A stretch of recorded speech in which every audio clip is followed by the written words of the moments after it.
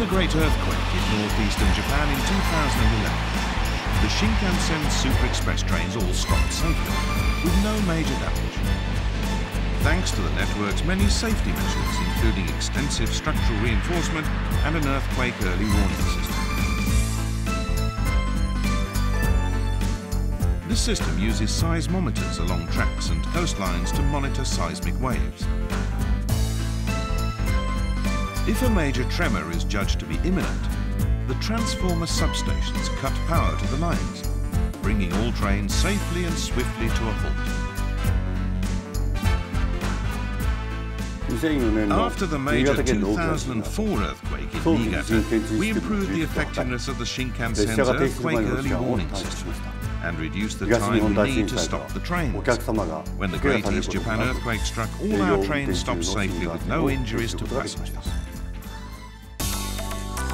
The Japan Meteorological Agency has been issuing earthquake early warnings since 2007, with the result that even very large earthquakes now cause relatively little harm. The agency's network of over 4,000 seismometers covers the whole of Japan. These instruments detect the small, faster-moving waves that precede large tremors, instantly transmitting their data to the Meteorological Agency. Seconds before a large tremor arrives, the agency issues warnings over TV and radio, makes public announcements, and sends alerts to mobile phones. These warnings give people time to prepare for the coming quake and avoid injury. The Ishinomaki Red Cross Hospital in Miyagi Prefecture was virtually undamaged by the Great East Japan earthquake, despite being deep in the disaster zone. That's because this hospital was built using the latest quake-absorbing technology. Even the huge 2011 earthquake caused very little damage. This allowed the hospital to function as a key relief facility after the disaster. The building uses a base isolated system.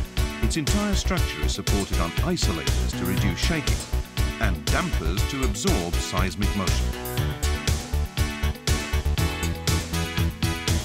Such designs are now being widely adopted in large commercial and residential buildings. When the earthquake struck, the residents of this detached house in Tsukuba City, Ibaraki, hardly felt the shaking. Our cat was having its afternoon nap when the earthquake happened. It just kept on sleeping right through everything. It never even woke up. Her house is protected by an air-lift system that offers even more protection than base isolation.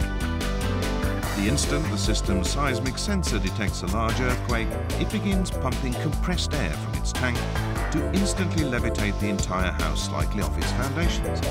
This reduces the effect of ground shaking by up to 30 times. It feels as gentle as floating up in bathwater. The system uses an air pressure of just 0.1, about as much as you get when you blow into a tube. Our achievement was to find a practical way to levitate an entire house using such a small force.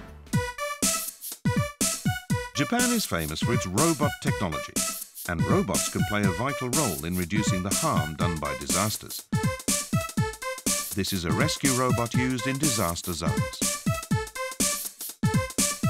It investigates places too dangerous for humans to go. Using 2 caterpillar tracks for traction and 4 more to act like arms or legs, this is the world's most maneuverable robot, capable of handling inclines as steep as 70 degrees. When a building collapses, the only access may be through narrow gaps in the wreckage. One solution is this robot that moves like a snake, carrying an active scope camera.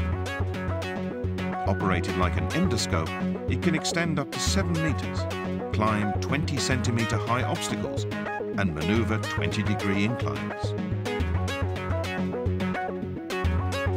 New robots like these will help rescuers searching for trapped survivors.